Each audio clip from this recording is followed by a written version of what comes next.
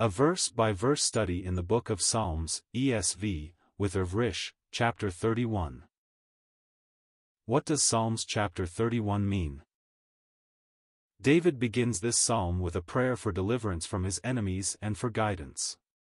He trusts in the Lord for stability, security, and protection. Everything, including David's life, is placed in God's care. Psalm 31 verses 1 to 5.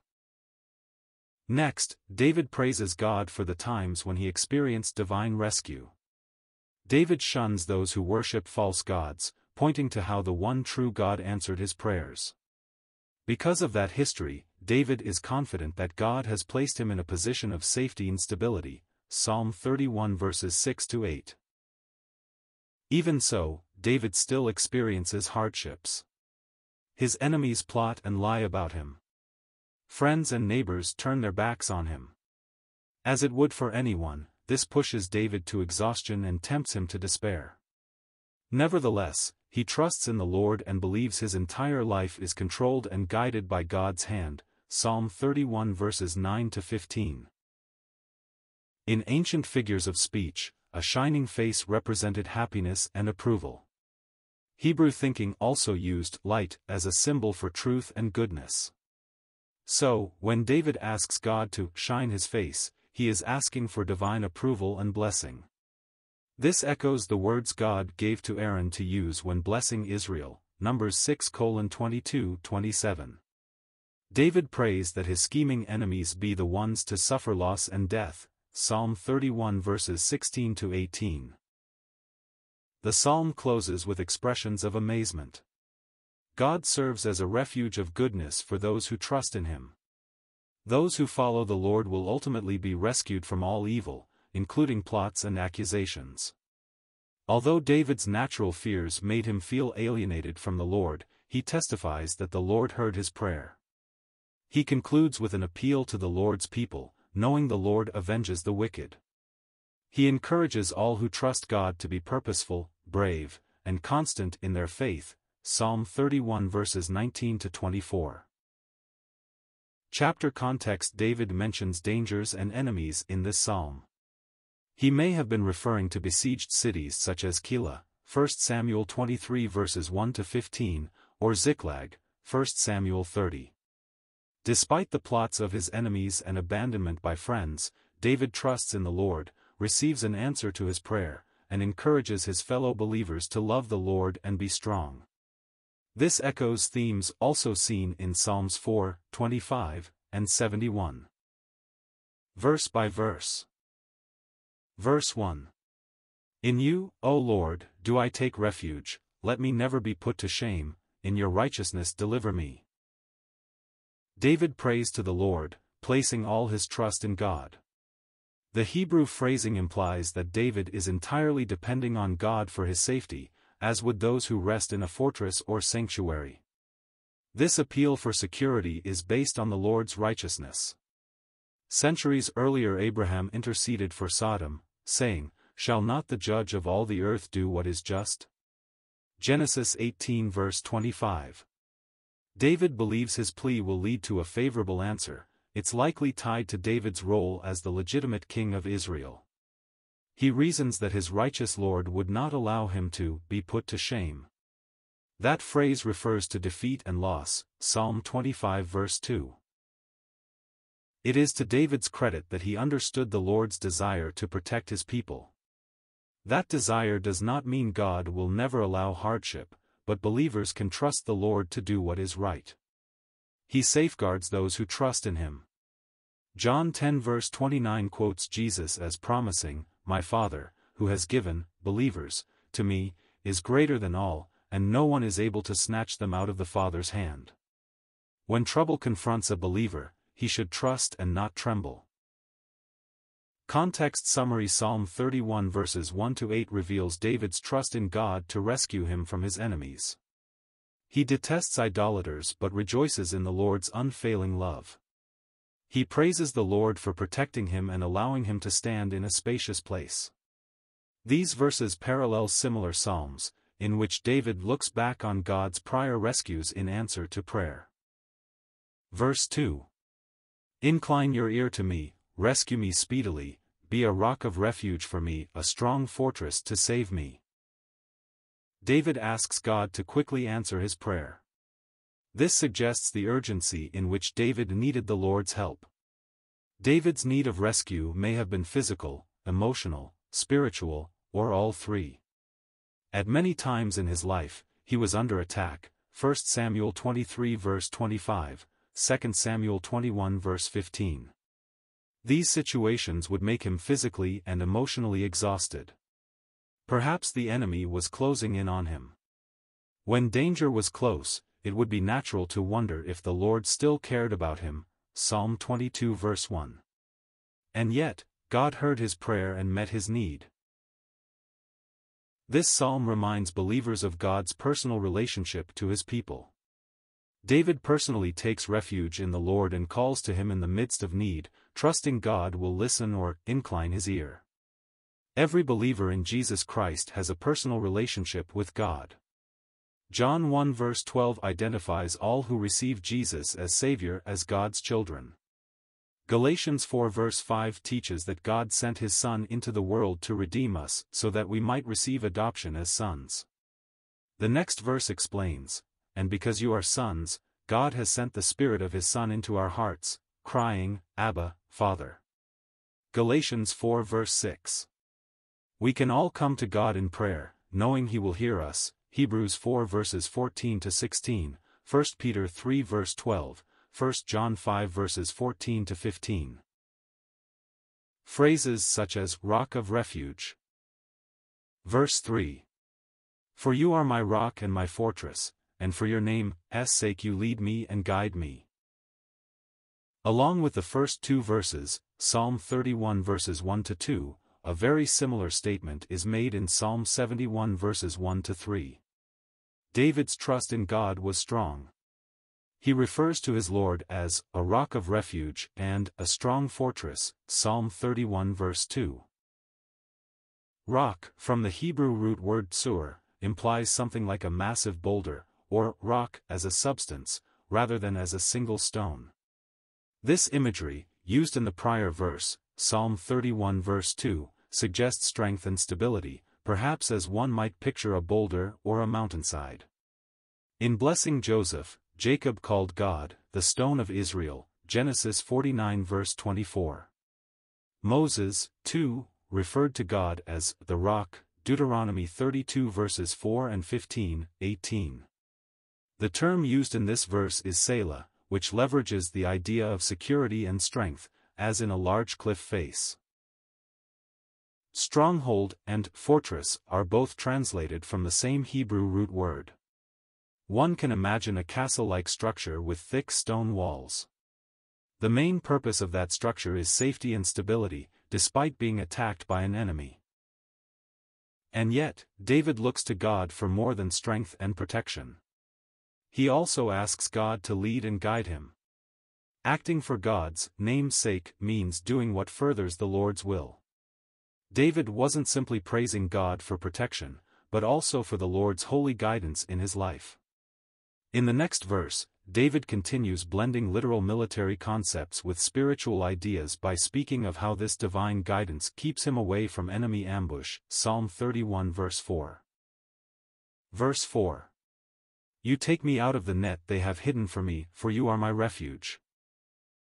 In this verse David praises the Lord for delivering him from his enemies. They had set an ambush for him, but it failed because God was David's refuge, Psalm 31 verses 1 to 3. Among the foes who tried to capture David were his own son Absalom and Absalom's followers. Absalom's rebellion against David lasted several months. Even David's counselor, Ahithophel, left David and joined Absalom and his followers, 2 Samuel 15:18. Jesus, too, was betrayed by one of his followers. Jesus said at the Last Supper, "Truly, I say to you, one of you will betray me, he who has dipped his hand in the dish with me will betray me," Matthew 26 verses 21 and 23. Verse 25 identifies Judas as the betrayer. Physical attacks and violence were part of the danger faced by David.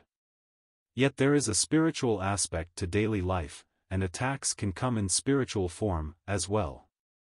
A believer today may feel that a net has been prepared to trap him, but God always provides a means of escape from temptation, 1 Corinthians 10 verse 13. When we follow God's leading, the enemy's net will stay empty. God is the believer's refuge as much as he was David's refuge. Verse 5. Into your hand I commit my spirit, you have redeemed me, O Lord, faithful God. The word commit means to give something to another, with trust that they will care for it. When we do this with money, in the bank, we refer to it as a deposit. The Hebrew word used here relates to counting. In this context it means entrusting or placing. David is placing all his trust and reliance on God, committing his spirit into the Lord's care. This statement comes as David praises God for keeping him safe from his enemies. Jesus made a similar statement from the cross, Father, into your hands I commit my spirit, Luke 23 verse 46. It's possible Jesus was citing this Psalm of David.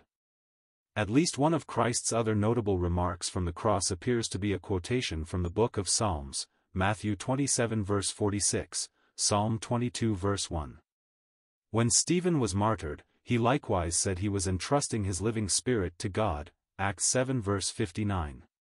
David is not merely expressing confidence in God, he is putting his entire existence into the care of the Lord. The Apostle Peter exhorts suffering Christians to commit their souls to God. He writes in 1 Peter 4 verse 19, Therefore let those who suffer according to God's will entrust their souls to a faithful Creator while doing good. This trust has been established because of the Lord's prior work in David's life. The God who delivered Israel from the hands of the Egyptians was able to deliver David from his foes. He is also able to deliver believers today, 2 Peter 2 verse 9. Verse 6. I hate those who pay regard to worthless idols, but I trust in the Lord. Terms like hate are used exclusively in reference to emotions in the modern world. As used in the Bible, hatred for something is often mentioned as part of a contrast focused on behavior. This is the gist of Jesus' remark about loving him, in contrast to hating one's family, Luke 14 verse 26. The same is true when God refers to loving Jacob and hating Esau, Malachi 1 verses 2-3. The main idea is of preference, rather than of feelings.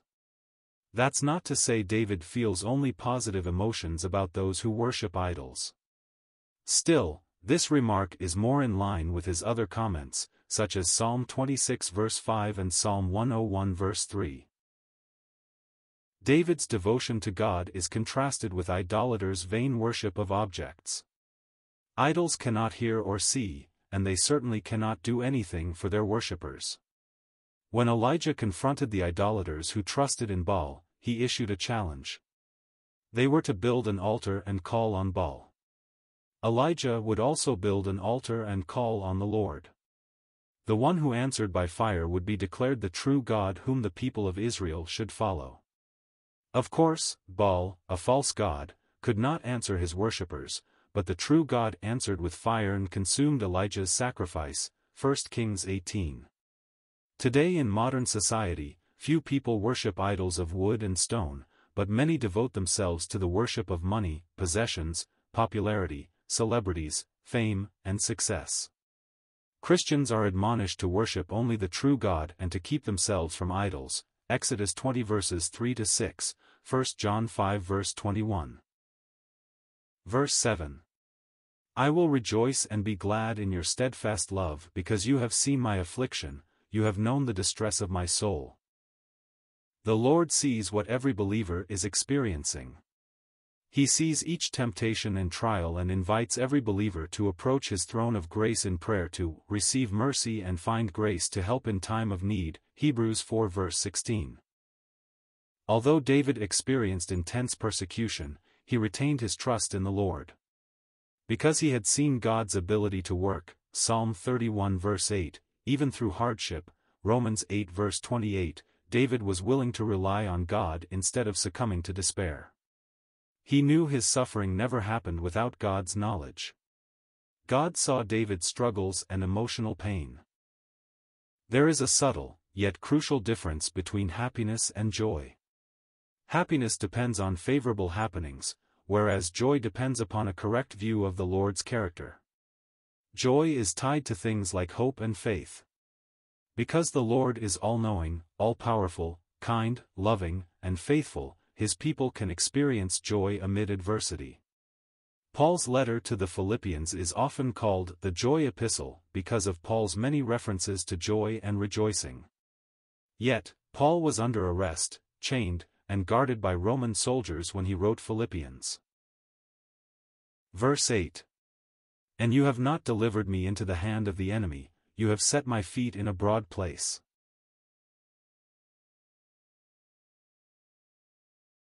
David's willingness to trust God in challenging times, Psalm 31 verse 7, was rooted in prior experience. Despite repeated danger, the Lord had delivered David from his enemies. Foes had backed him into a tight place many times, but the Lord had delivered him and enabled him to experience security. The imagery of standing in a broad place contrasts with something like a narrow beam or a tightrope. Balancing on a thin edge is difficult. It's easy to feel stable when there's plenty of room to take a wide stance. As much as he trusted God's love, Psalm 31 verses 5 and 7, David bowed to God's sovereignty. He knew God could have allowed him to fall to his opponents. David doesn't claim that God had to provide rescue, he simply acknowledges that it was God who secured his rescue. This understanding is key for the believer. Peace of mind can be enjoyed if one understands their life is in God's hands whether circumstances are rough or calm, Psalm 31 verse 7. Paul assured his readers at Rome that, for those who love God all things work together for good, for those who are called according to his purpose, Romans 8 verse 28. Verse 9. Be gracious to me, O Lord, for I am in distress, my eye is wasted from grief, my soul and my body also. When someone appeals to God's grace, it means asking God for that which a person does not deserve. God's grace is expressed when He grants some benefit that we can't demand or expect. Here, David needs help because of his opponents, Psalm 31 verse 11. Symbolically, David speaks of his eyes failing because of grief. Intense weeping can make one's eyes uncomfortable, not to mention being blurred with tears. Likewise, his soul was afflicted as much as his body. Probably his troubles negatively impacted his spiritual life. It's possible that at some point, David focused too much on his trouble instead of on the Lord's ability to overcome that hardship. Whether this was connected to some overt sin on David's part, Psalm 31 verse 10, or simply his fallen human nature, Scripture does not say. Emotional stress can lead to physical problems. Physically, David was suffering. Although the Lord Jesus was sinless, Hebrews 4 verse 15, he, too, was a man of sorrows and acquainted with grief, Isaiah 53 verse 3. Also, like David, Jesus was sometimes physically exhausted. John 4 verse 6 reports that Jesus was wearied after his long journey into Samaria. Therefore, he sat down beside what had been Jacob's well. His death on the cross came faster than it did for those next to him, John 19 verses 31 to 33, likely because of the exhaustion of his prior beatings. Context summary: Psalm 31 verses 9 to 13 continues David's psalm of praise. He asks the Lord to be gracious to him. He mentions how sin leads to spiritual weakness, while also mourning how the deadly threat of his enemies has caused friends to abandon him. He hears rumors and conversations that inspire terror, knowing his foes scheme against him. And yet, David will not succumb to despair. He chooses to trust in God, as the next passage shows. Verse 10.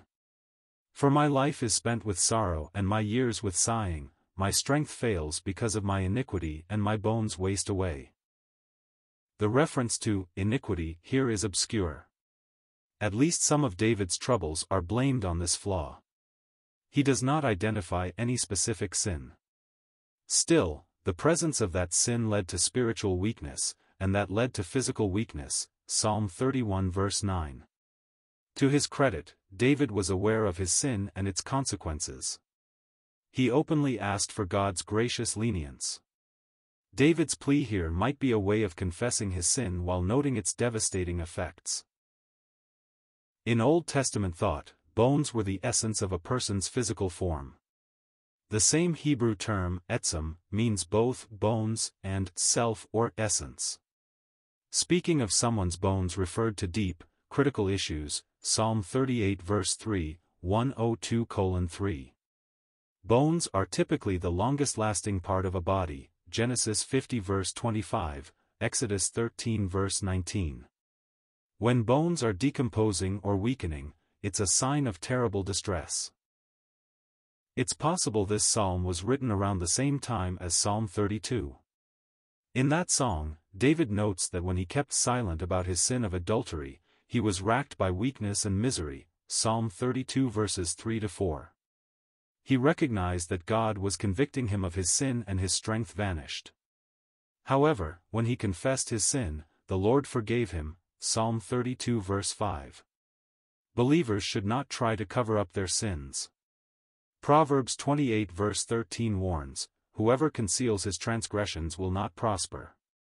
However, the same verse promises, "But he who confesses and forsakes them will obtain mercy." Verse 11.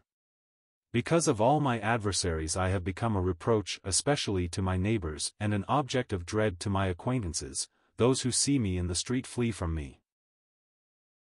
Being persecuted by one's enemies is difficult. It can be even harder, emotionally, to see friends turn away simply to avoid being caught in that same trouble. This seems to be what David had experienced. Either because of physical threats, 1 Samuel 19 verse 2, 22 verse 17, Psalm 54 verse 3, or slander, Psalm 31 verses 13 and 18, 38 verse 12, 59:12, David's enemies caused his friends to turn their backs on him. What David describes here is an almost total rejection. Friends and neighbors are treating him like an object of fear and loathing. They avoid even associating with him in public. In modern English, acting as if another does not exist means the person is dead to them. In the next verse, David describes himself in a comparable way, Psalm 31 verse 12. He is as rejected as a broken and valueless container. In this and other psalms, David foreshadows the suffering of Jesus, who was also rejected.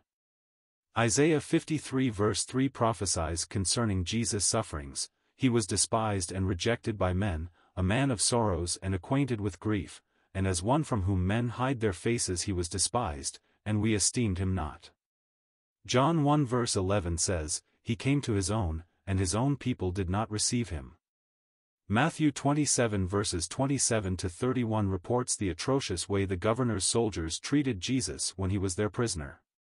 Verse 39 indicates that those who passed by Jesus' cross derided and mocked him. Verse 12. I have been forgotten like one who is dead, I have become like a broken vessel. David reports his enemies had convinced friends and neighbors to shun him, Psalm 31 verse 11. Perhaps his associates were afraid to be caught up in physical attacks on David, 1 Samuel 19 verse 2, 22 verse 17, Psalm 54 verse 3. Or David's critics might have spread lies and rumors, Psalm 31 verses 13 and 18, 38 verse 12, 59:12. In English, those who pretend a despised person doesn't even exist make that person dead to them. In this verse, David experiences that feeling of being rejected as if he were already dead and forgotten. He also felt like a broken container, useless and tossed aside. Persecution made him feel destitute and worthless. However, no believer should feel this way. God never abandons a believer. He has promised to be with his children always, Hebrews 13 verse 5. Furthermore, so long as he or she breathes, a believer has something to accomplish for the Lord. This is why it's important for believers to run with endurance the race that is set before us, looking to Jesus, the founder and perfecter of our faith, Hebrews 12 verses 1-2. The Apostle Paul is a sterling example of doing God's will to the very end. He writes in 2 Timothy 4 verse 7, "I have fought the good fight, I have finished the race, I have kept the faith." At the end of the race every faithful believer will receive the crown of righteousness, 2 Timothy 4 verse 8. Verse 13. "For I hear the whispering of many, terror on every side. As they scheme together against me, as they plot to take my life."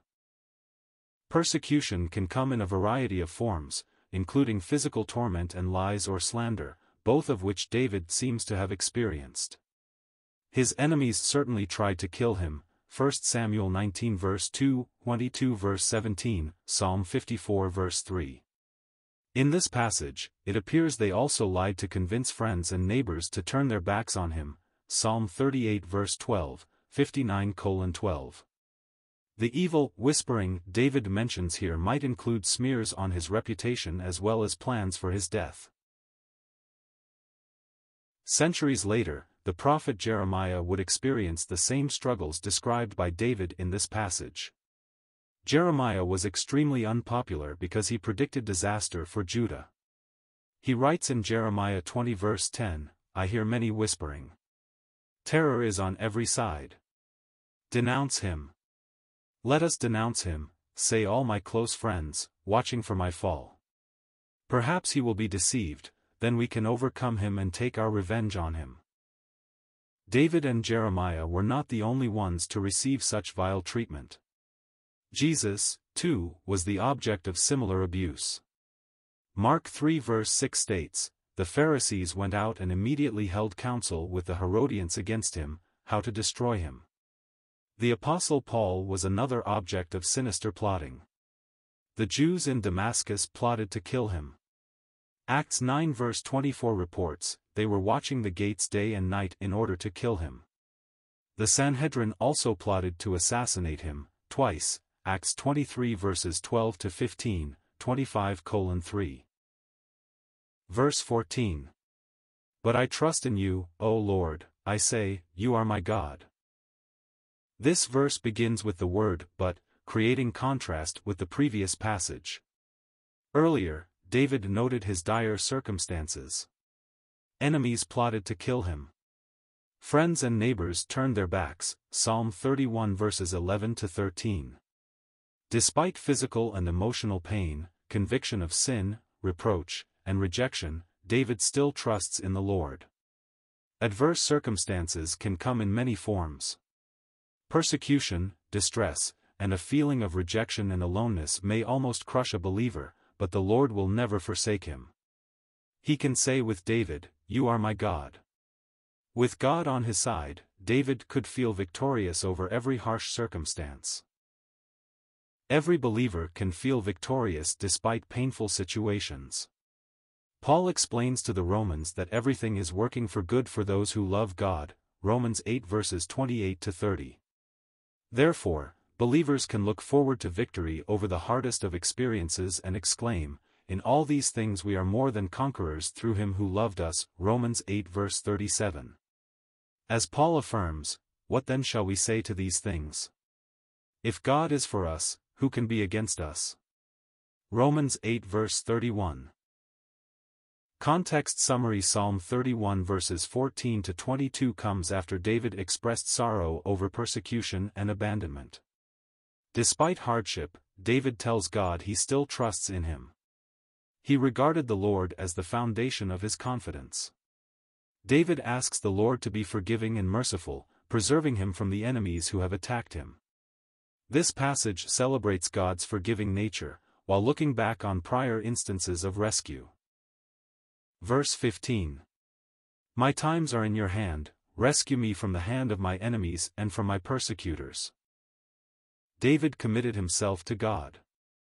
He trusted God with his life and believed the Lord would not allow him to perish at the hands of his enemies, Psalm 31 verses 11-13. God would decide the time and way his life would end. Of course, that does not mean David had no preference. he did not want his enemies to snuff out his life. So, he prays for rescue from those persecuting him.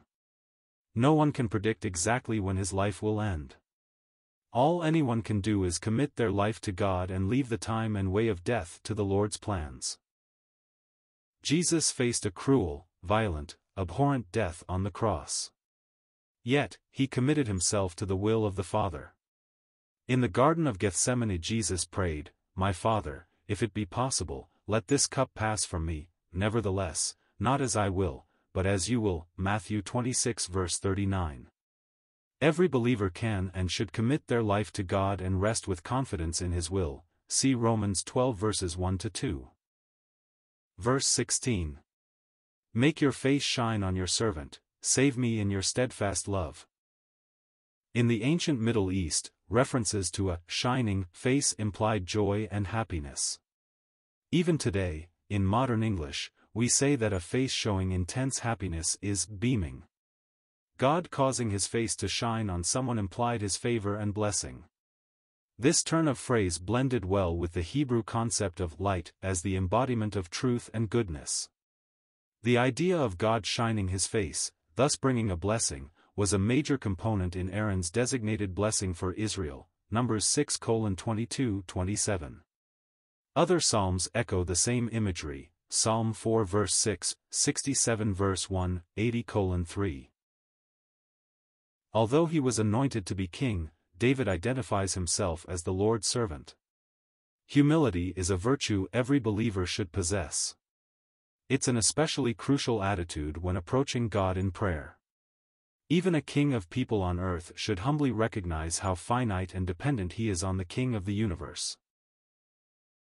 David asks not only for God's undeserved favor, but also for deliverance from his enemies, Psalm 31 verses 11-15. His plea for rescue is grounded in faith in the Lord's unfailing love. Victory over harsh circumstances and persecution is possible only because the Lord is gracious and loving. Verse 17. O Lord, let me not be put to shame, for I call upon you. Let the wicked be put to shame, let them go silently to Sheol. David asks the Lord to not allow him to experience shame. This is more than emotion, it is also an expression that means being defeated and struck down. It would certainly be humiliating and disastrous if David fell victim to his enemies and forfeited his crown. Yet his trust in the Lord is clear. David bases his desire for vindication on the fact that he was calling upon the Lord. Rather than being the one to experience defeat and disgrace, shame, David asks that the Lord bring that fate to his enemies.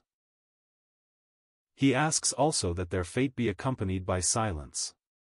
In earlier verses David noted that his enemies were whispering plots and schemes, Psalm 31 verse 13. The Lord could silence them by consigning them to the realm of the dead. In Psalm 63 verse 7 David testifies how the Lord has helped him, so he will sing joyfully under that protection.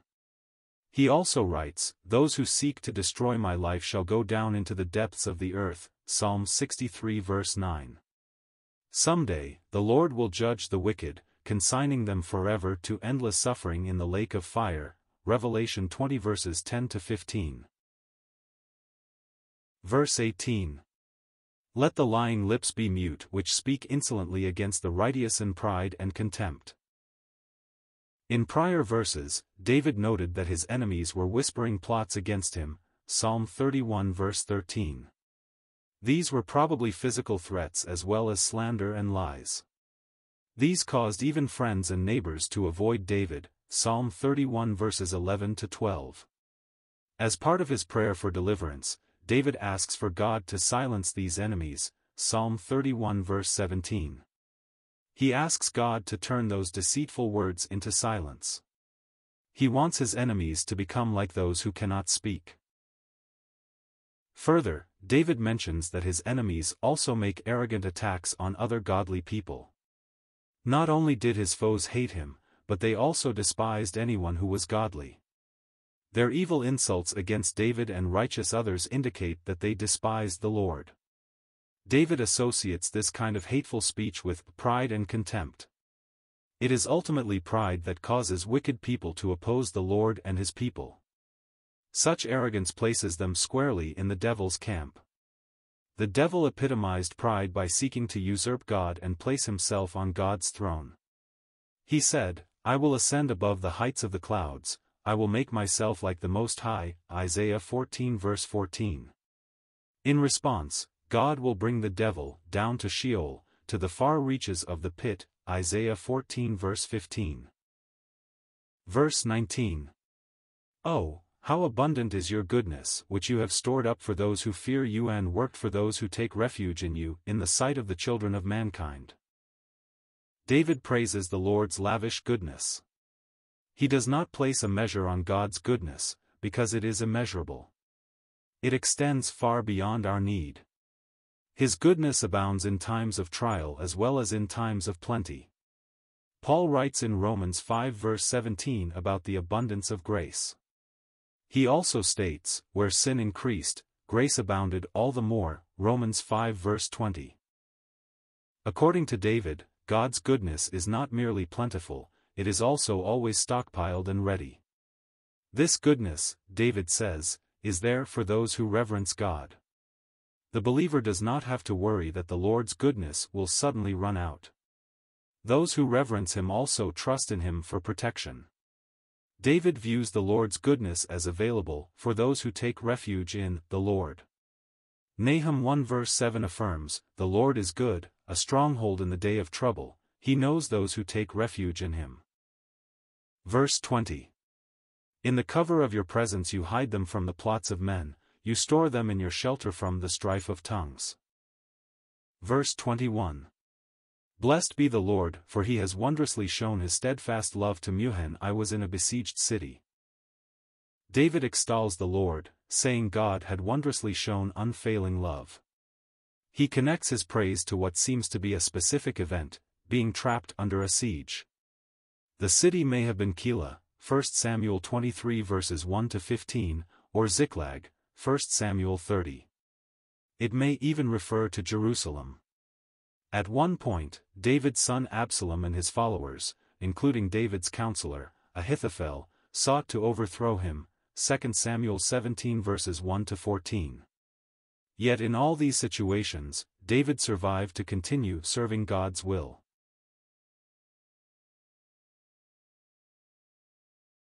Wisely, David acknowledges that the Lord loved him even when he experienced grave danger. The Lord's divine love is constant, whether skies are fair or when skies darken, thunder rolls, and lightning flashes. Paul testifies in Romans 8 verse 39 that nothing in all creation will be able to separate us from the love of God in Christ Jesus our Lord. Verse 22. I had said in my alarm, I am cut off from your sight. But you heard the voice of my pleas for mercy when I cried to you for help. Trusting in God does not make a person completely immune to all fear. Some moments in David's life were extremely dangerous. Among those were being trapped in besieged cities and being pursued by enemies, 1 Samuel 23 verses 1 to 15, 2 Samuel 15, 18.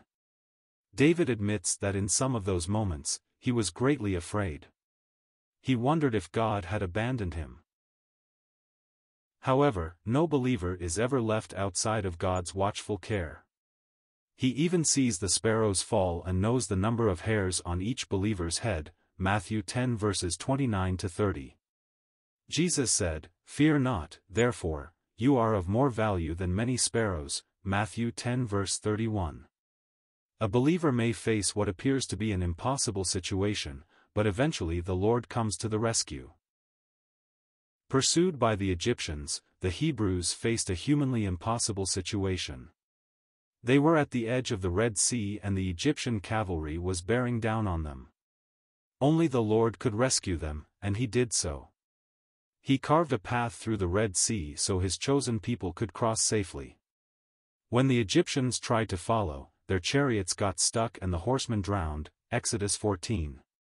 Facing his humanly impossible situation, David cried out to the Lord for help, and the Lord came to his rescue. Verse 23. Love the Lord, all you his saints, the Lord preserves the faithful but abundantly repays the one who acts in pride. After explaining his approach to trust in God, Psalm 31 verses 19 to 22, David turns his attention to the believers in Israel. He exhorts them to love the Lord. This exhortation echoes the first and greatest commandment the Lord gave the people of Israel. He announced, "You shall love the Lord your God with all your heart and with all your soul and with all your might," Deuteronomy 6 verse 5. Jesus said, "This is the great and first commandment," Matthew 22 verse 38. David assures the faithful that God preserves them. In other words, he protects and keeps them. He gives them grace to endure every affliction, 2 Corinthians 12 verse 9, and he escorts them safely to heaven, John 10 verse 28. On the other hand, God serves justice to proud evildoers, in abundance. A famous illustration of this is Jesus' story about a beggar named Lazarus, who was transported to paradise, as opposed to an unrighteous rich man, who died and suffered in hell, Luke 16 verses 19 to 23. Unbelievers may prosper in this life, but they will experience the same judgment as anyone else after they die, Hebrews 9 verse 27. Context summary: Psalm 31 verses 23 to 24 closes the song of praise with a call to worship. After explaining God's prior rescue, and asking for deliverance, David encourages others. Those who love God should humbly rest in the Lord's power, allowing that trust to bring courage.